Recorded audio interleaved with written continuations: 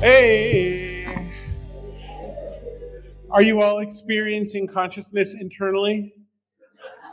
Is interiority present, or are you merely phenomenological blobs of flesh with no interior experience? You know, the funny thing is that that answer is the answer. I used to get in, Daniel Dennett, you know, the philosopher, and I used to have a lot of fun arguing in front of audiences for money. And we found we got paid better when we were arguing with each other than if we were just saying whatever we were going to say. So totally capitalism, you know. And so anyway, um, my line back in the 90s with Dan was, the only way you can tell if there is actually an interior consciousness in a person is if they're a professional philosopher, and then they will tell you. And you know, the funny thing about that argument, it's a laugh line, but it's logically as consistent as anything else in this space of ideas. I think it's probably true. And so Dan does not experience consciousness. I love him anyway. That's fine. I'm not going to be picky about this, you know? Like, I don't really know what's going on with the cats either. You know, it's fine. It's all good.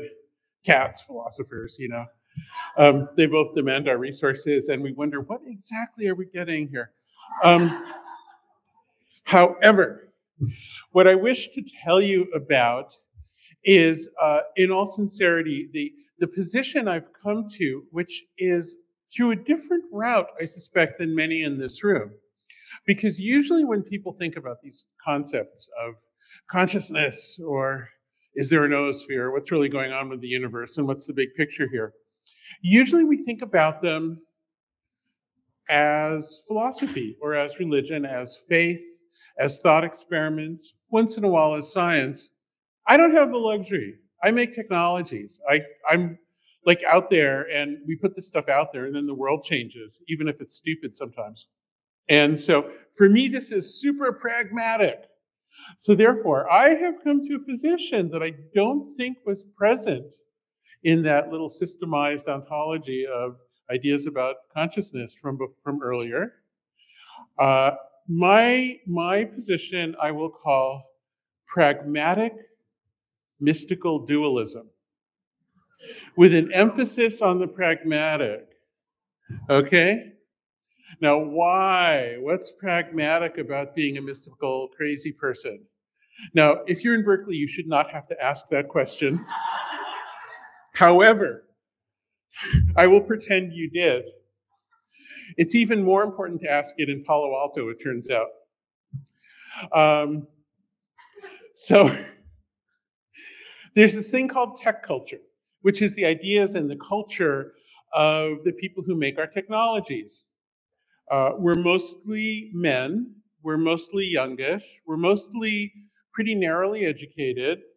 We mostly live in the peninsula and South Bay. We mostly live in a world of pitches and startups. We mostly get our PhDs at Stanford and MIT.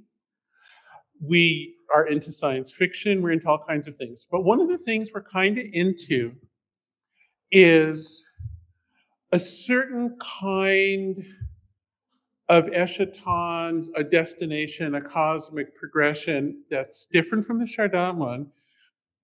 Maybe, I mean, it's kind of hard to really be sure how all these things compare, as has been brought out many times today already.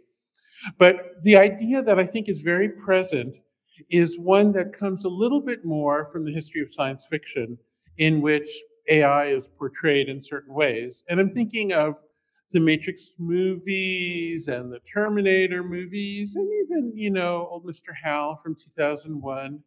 And the idea is that AI is turning into this new creature. It'll be smarter than us. And our job is to figure out how to talk to it really nicely so it'll like us. It's now, what I want to say is that almost invariably the people who hold this particular religion, who have enormous sway, have not yet had children. And now, when you raise children, you learn that if you talk to kids to try to get them to like you, it will not work. But if you have not raised kids yet, it's a plausible theory, isn't it? It's a plausible theory. It kind of works with cats, but they don't actually know what you're saying, I don't think. So there's this overwhelming majority of people who believe that, including my friends and colleagues. Now, I should say I have a bit of reputation for speaking somewhat with an acid tongue on these topics because I feel like I have to try to get through, and it's hard. However, I don't say anything different to friendly audiences than I do to my friends who disagree with me. This is who I am. It's what I've been saying for 40 years, 50 years, God. When I was a kid, when I was a teenager, my principal mentor in computer science was a guy named Marvin Minsky. And Marvin is probably the person who did more than anyone else, except maybe Alan Turing, to promote this particular way of thinking about computers, that everything's computation, we're making successor, better computers than us, and maybe they'll be nice to us. But it's a sort of a cosmic duty to make them anyway, and they'll solve all the problems, and it's the only thing that really, really matters, because with enough intelligence, all the other problems get solved. So it's in a way the problem. Many people believe that. Many, still to this day. People I work with every day. It's kind of funny. I used to love arguing with Marvin about this because I wasn't buying it. I always thought it was ridiculous. Marvin loved arguing with me. I was the only one of his proteges who just didn't buy it and gave him shit the whole time. Can I say that? It's Berkeley, right? I can, okay. Pardon my language, it can get a little salty. So the last time I saw Marvin, he was dying. I went to see him at his house near Boston, and a mutual friend called me when I was on the way. He said, "Oh, look, Marvin's very frail. Don't argue with him about AI. I mean, come on, like, just give it a rest." So I showed up. Marvin's on the couch in this crazy room that has like circus trapezes and tubas and weird early computers and bizarre instruments under construction, all kinds of it's like, he's a wonderful, eccentric person. And he looks at me with this glint in his eye and he says, "Are you here to argue?" So we had the AI argument, and it was great. It was so fun. So what is the AI argument? Well, there's so many places to start the story. I don't even know how to begin. Among my students lately, who were almost all grad students from the, MIT, Stanford places, almost always, and they come in and they are really into this AI idea. Oh, we're going to build the AI will solve the problems. This is our job. The AI is coming live. It's becoming generally intelligent. You can see it. It's almost there. It's almost there. It's about to do it. And so what I say is, okay, have you ever seen the drawings of an artist named M.C. Escher? They say, "Oh yeah, of course, Escher. He does all that great geometry and all that stuff. And he was inspired by the geometer Coxeter." They all know all about Escher. You guys all know Escher, right? Yeah, okay. So you know how Escher is fond of images that can do figure ground reversals, where you can look at a bunch of birds against a background, or fish. The background suddenly pops into being fish, and your brain can kind of flip back and forth. So I was saying, well, I don't think we know the absolute truth about what's going on with our programs or our brains or reality or anything. I think we have to live with some uncertainty there. But I want you to consider a very simple figure ground inversion. So one figure, let's say the birds, is the way you're thinking about it, that the AI is popping into reality as this new creature on the scene. But you can invert it, and it's not a creature anymore. And then they'll say, well, if it's not a creature, what is it? And the answer is interesting to me, because the answer, obviously, is that it's a collaboration of people. Now, in order to explain this, and whether you think this is a noosphere or not, I leave to Catholic scholars, because I don't know if it is. I'm Jewish myself, and what we always do with these big questions is we punt. Like, on this question of, is the universe on the way to something? Well, we say, Tikkun Olam, we're repairing the universe. The universe exists only because of fragments, and we're repairing the fragments. But if we repaired them over the way, the universe probably wouldn't exist. It's like entropy. Like, if you have zero, it's terrible. If you have total, it's terrible. Somewhere in between is where things happen, right? And will we ever get there? Some Messiah someday, who knows, whatever. We don't talk about that. And I like punting. I like Jewish punting. So it's different from the Catholics. They actually say, oh, no, we're going here. Okay. Okay, Paul, you go. You go do that. Anyway. Anyway, let's talk. In order to really talk about this, I'm going to get all concrete on you, and I'm going to tell you how AI works. And nobody's ever done that because it's taboo. We don't explain how it works because that makes it more mystical, and then you give us more money. Every time one of you is mystified by current AI, I get to buy another instrument because it makes more money for me. Seriously, I'm absolutely not kidding. So I don't. In a way, it's not in my personal interest to explain to you how it works, but I'm going to do it anyway because I have too many damn instruments. So here we go. I'm going to explain to you how AI works in 3 steps. It's really easy. And once you get how it works, you'll see this figure ground inversion, and you'll see how it can be thought of as a new collaboration instead of a new creature. Are you ready? Ready, ready, ready, ready? Okay. We're going to start with a very simple question, which was a big deal until, I don't know, 10 or 12 years ago or something, when it became obsolete as a controversy. Can you make a program reliably tell a cat from a dog? Cats again. Why am I talking about cats? It's because cats are so popular on the internet, and the reason they're popular is they represent our receding independence. Cats were not domesticated. They domesticated themselves. They can still live in the wild. They don't need us. They're around for the kibble. They know the game. They're not like dogs or cows or chickens or something. They never were colonized. And we long to be like that ourselves. That's our challenge in civilization, is to be cat-like. Therefore, they eternally are the mascots of the internet. But getting back to cats and dogs, if you're just looking at a picture, you can't observe the behavior, you can't rely on that. How do you do it? Well, there's a branch of math known as statistics, which is dealing with data and uncertainty.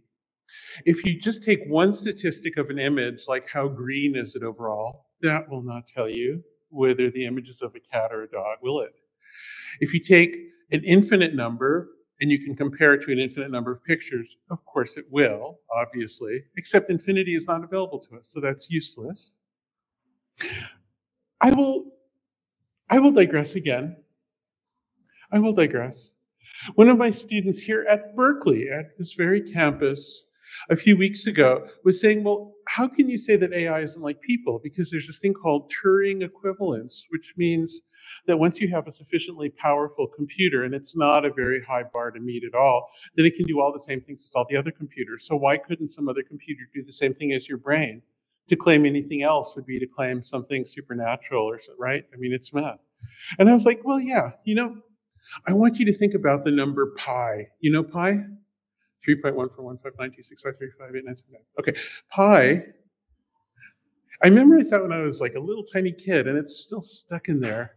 I always wonder what better thoughts might be there if I hadn't taken them up with the digits of pi. But anyway, the question is, the pi digits never repeat.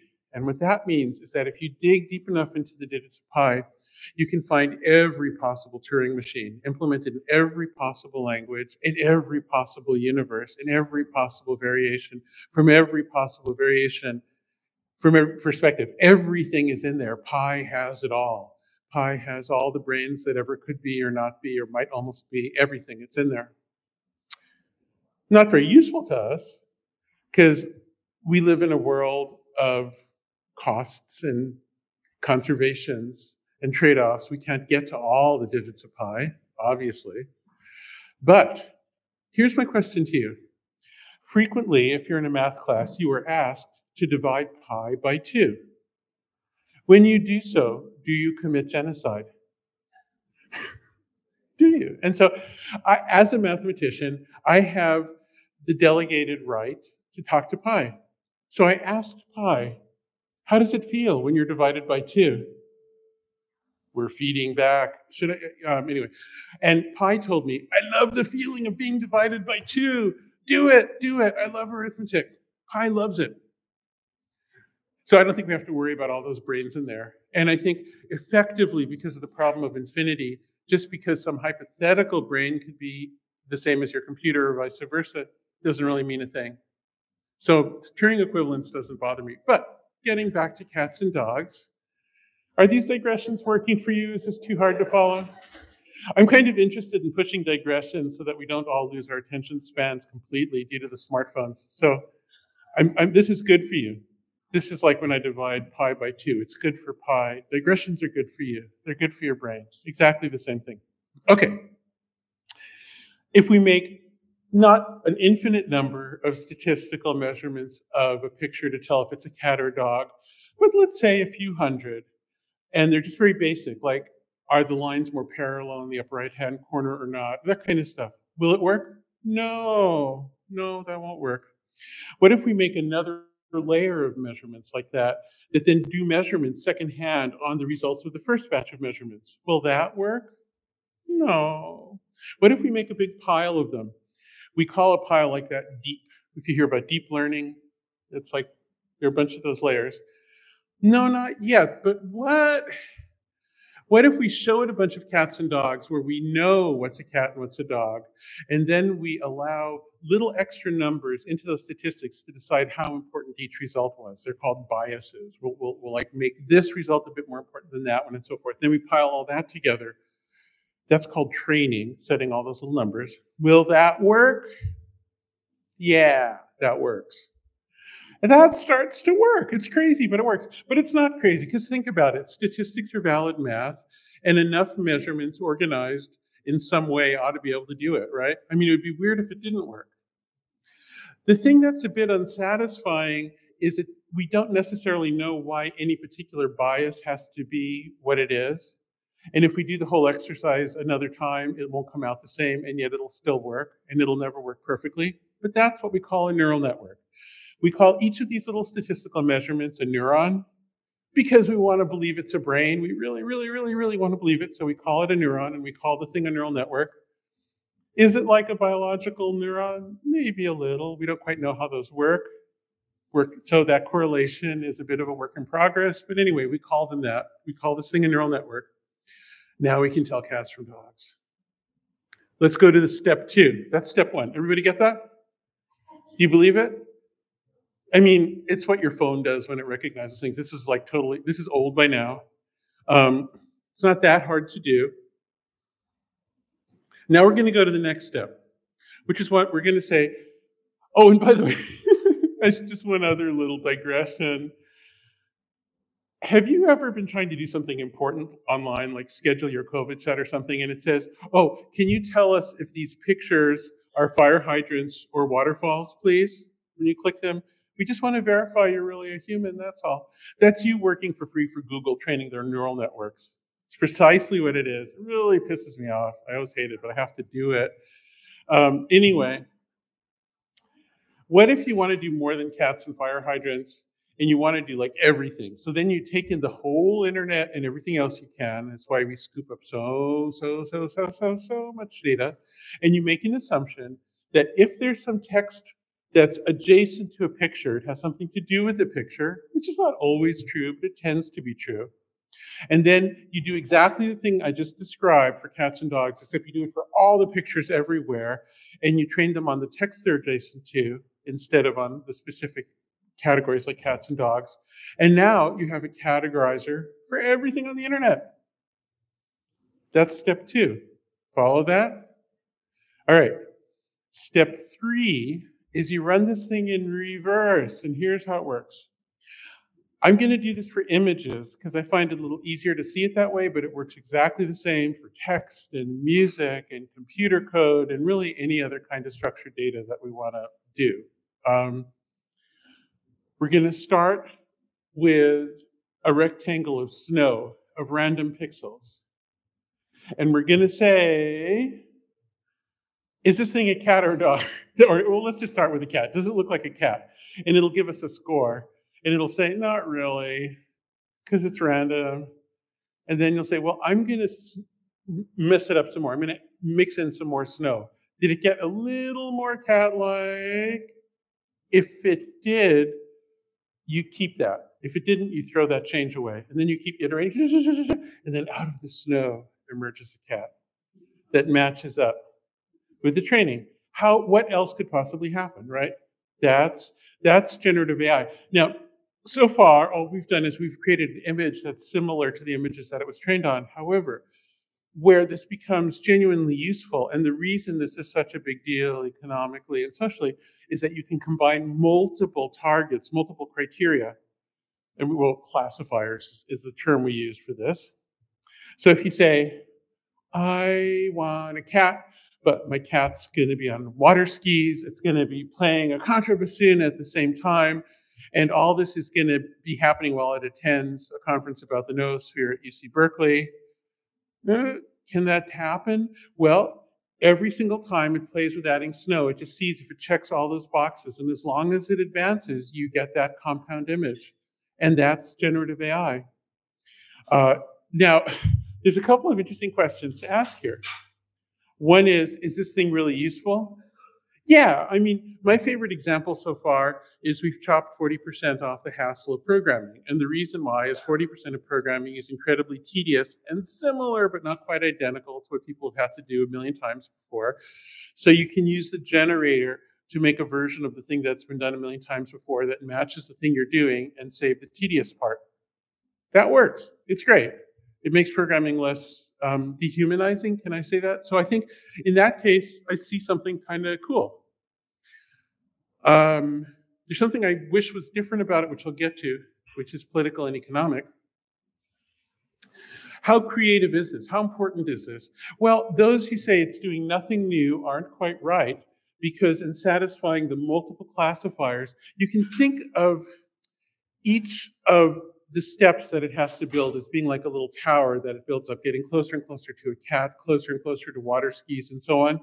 And in order to get to them all at once, it has to fill in the space in between them. It has to come up with things that meet on both sides. And intrinsically, there's a kind of a problem solving that emerges of how exactly does a cat fit on water skis? How exactly does a cat hold a contrabassoon? And something comes out that doesn't violate the different classifiers, each of which is supported by a very large number of images. And somehow, in doing that, it has to invent solutions to bridge between the different elements that were used in the prompt. That is new. It's a new capability. You can call it creative. What it can't do is it can't build up beyond the gaps between those towers. So what I would say is it's a fill-in kind of creativity, but not a climbing kind of creativity. All right, and we have mathematical terms for that. When I say that, I upset some people. They say, how dare you besmirch the creativity and the potential of our AI? And I'm like, oh, come on, look at the math. Like, you know how this works. Like, let's just be honest with the people. What's there is amazing. It's really useful. We can also talk about how far it can go, which is not infinite. Okay, I have now explained AI to you. It's not a total or perfect explanation. It's probably about as good as your explanation for how a car works, which is good enough to get by. You are now joining the 0.0001% of the population who've had AI explained to them. So congratulations. Now, now here's the thing about this. And I spend all day trying to get this stuff to the world usefully. I'm called the prime scientist at Microsoft. This is what we're doing, you know. So I'm not opposed to the technology. I think it can bring good. I think it can be useful in a bunch of ways, and some of them are significant. I currently am of the belief that it'll pay for its carbon footprint, for instance, by making other things work better. I hope that's right, because it's got quite a footprint. Now, I talked about the figure ground reversal. In the figure ground reversal, what you see is that the whole thing is made of the data examples that went into it. One of the weird things about this generative AI, the current AI that everybody's excited about, is there's not a lot of code, and the code isn't that hard or esoteric. So when people say, oh, we're going to open source our AI, I'm like, there's not really that much to open source. The truth is, this stuff isn't actually that hard. Like, I mean, my description to you, it left out some steps. Like if I was describing a car, I wouldn't tell you what kind of metal you need to make a cylinder, but I've definitely left out some stuff, but it's basically not that hard. It's really all about the data, and the data comes from people. And so here we end up with something extremely interesting. Hey, actually, Terry, can I get feedback about something? How much time do I have? Am I going on, or am I within? I can go on more? Okay. As Terry knows, I'm perfectly happy to go on and destroy an event. And we still have music to play too. So if I'm destroying your evening plans, just say, hey, come on, guy, give it a break. All right. So AI. I'm going to offer to you a philosophical tool that I started using in the late 70s when I was really small, when I was a zygote. And I think I invented it, but it might have been co-invented by Peter Singer, the animal rights person. I'm not exactly sure of the timing. At any rate, I don't know exactly whether I started it and it moved over to animal rights or not. At any rate, it's called the circle of empathy, and you might have heard of it. Here's how the circle of empathy works. You propose a circle around you. It says this is an abstract circle. Now we're back in philosophy. We're no longer going to ship this thing as a product, okay? So this is easier, actually. We're going to put a circle around you. Everything inside the circle, you're going to decide deserves empathy. So you don't bring rocks into the circle, generally, maybe some special rocks. But people are certainly in there. Then there are some things that are kind of at the edge, and there might be honest disagreements about where they should go. And these can include animals, fetuses for some, AI programs for some, and so on. Can't hear you, sorry. Oh, pi, the number pi. Yeah, well, the circle and pi have this conspiracy going. So you have to be really careful here, because they're like, and the circle wants to multiply pi times 2, so it's going to really mess with your head. But anyway,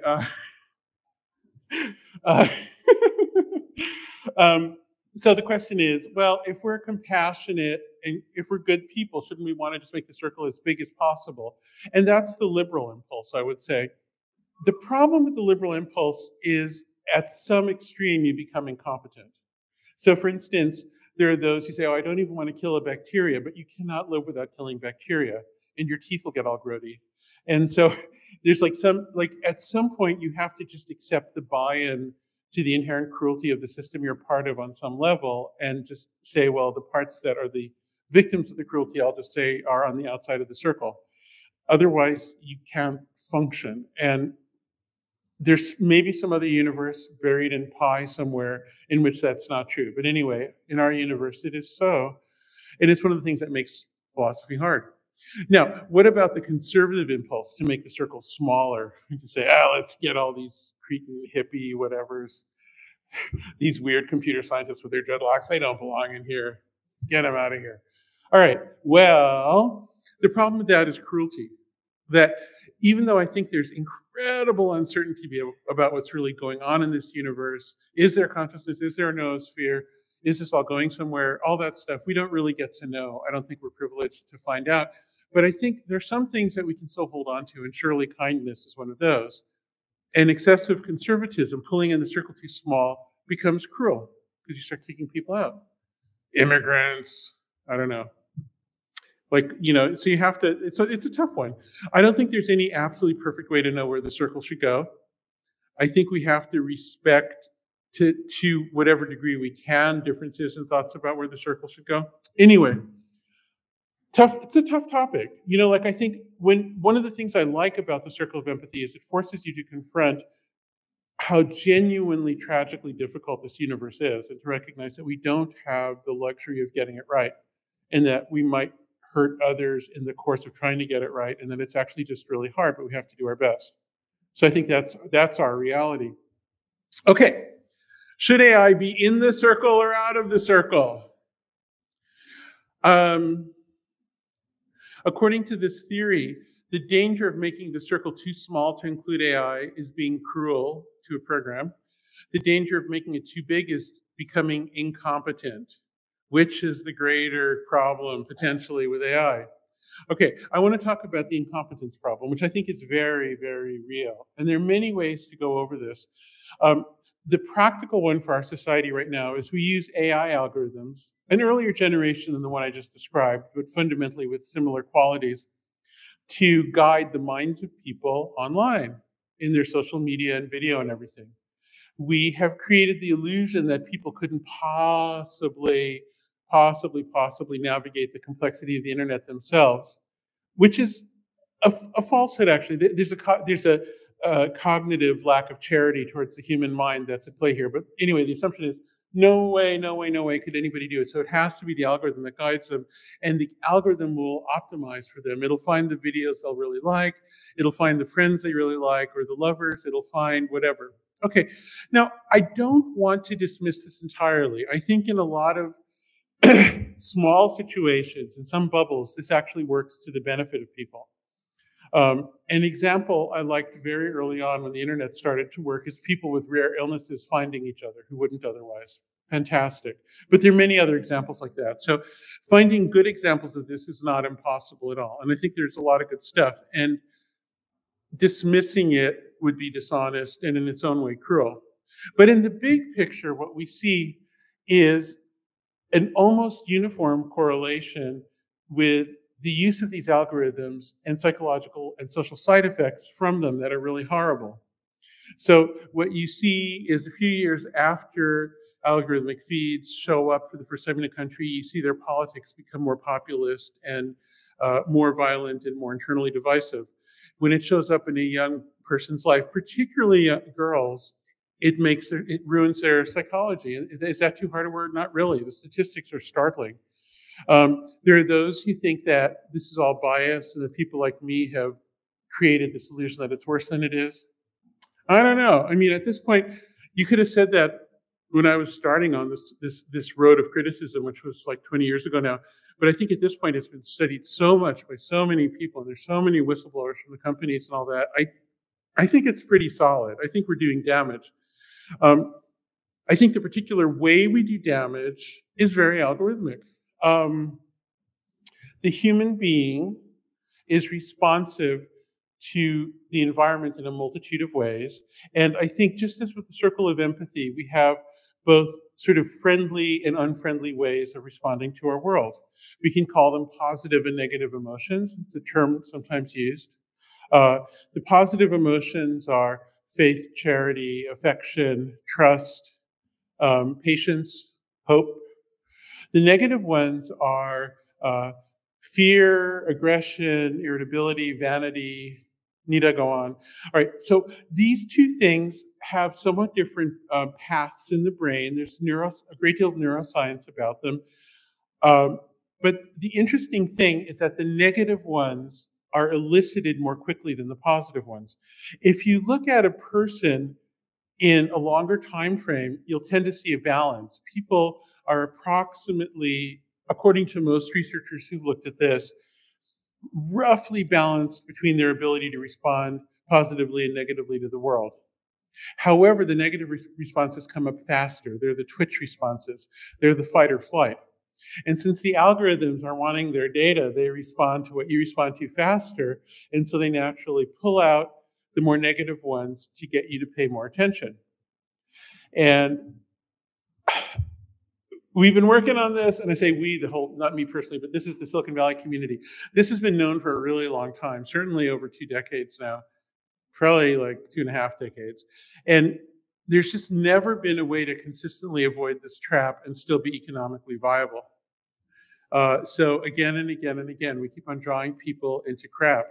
We draw people into conflict, into an inability to see the good in others, and we have this astonishing divisiveness. It's been used politically, opportunistically by those. I should start moving towards music. All right. It's been used, for instance, in the Trump election, Putin's people used it to mess up America to some degree. It's impossible to know to what degree they affected events or the outcome of the election. However, certainly to some degree. I'm honestly terrified of where TikTok is going. I'm honestly terrified of where this thing that owns the young people now is going. So we have incompetence turning to cruelty when we pull AI inside the circle. Let's go back to the Turing test, which was Alan Turing's proposal for, computers are just other people. In the original thought experiment, you have a human judge who's being fed little messages, tweets, you could call them now, from a person and a computer, and has to decide which is which. And the idea is if the person can't decide, then you should give the computer equal rights. Rights, by the way, that were denied to Turing, who was essentially tortured to death for being gay after the war, after being one of the greatest war heroes. So I think there's a tragic element to the Turing test that's underappreciated. However, let's look at the situation. You have three people, two contestants, and one judge.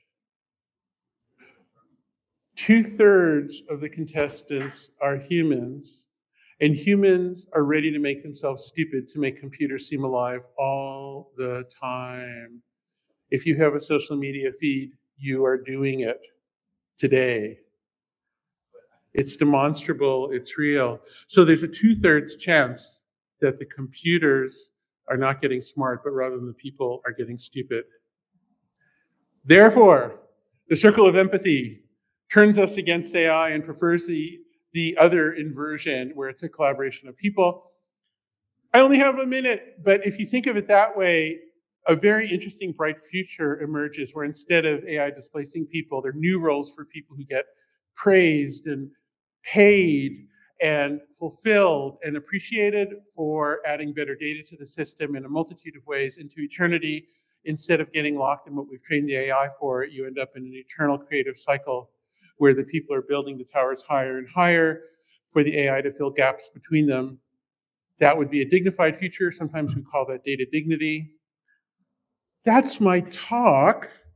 However, I'm not done because I'm going to play music. When speech stops, music starts. Music is wiser.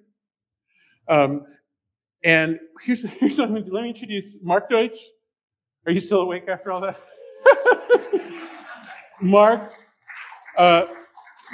is, I've collaborated with Mark for decades at this point, and Mark has invented this instrument that you see next to him, and it's called the bazantar, and it's a cross between a double bass and an Indian instrument like a sitar. So it's a bass with extra sympathetic sounds and buzzy elements and stuff. And so it's this big wind instrument is called a contrabassoon. They were popularized by Beethoven. It's the lowest wind instrument in the Western orchestra. It goes as low as a piano. It's really great. And so there's this instrument called the Armenian duduk. And every once in a while, I do weird instrument work for people's soundtracks. And every director, seriously, every director has asked the soundtrack composer, hey, I have like this especially wise character. Can you give me that sound of the wise instrument? And even though it's an Armenian instrument, I've seen it portraying the wisdom of an ancient Aztec shaman or a Chinese person or an alien. It's like the universal thing, but it's just that big. And I thought, I'm going to see if I can play Beethoven's giant instrument in the style of an Armenian duduk, because this is the damn noosphere. This is not some little alien getting a cue on a soundtrack. This is the noosphere. So we're going to do the contrabassoon. And I just need to soak my reed for a second. But let's see if this works. This is a whole new thing. We haven't tried this before. You're going to hear this experiment for the first time.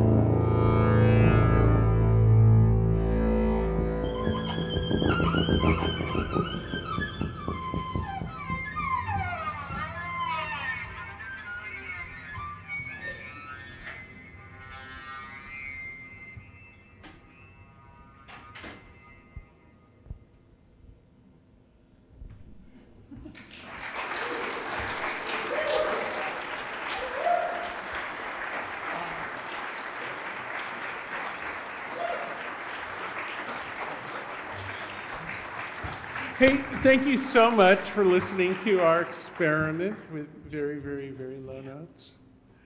And have a wonderful rest of evening. I'll see some of you, I'm sure. Good.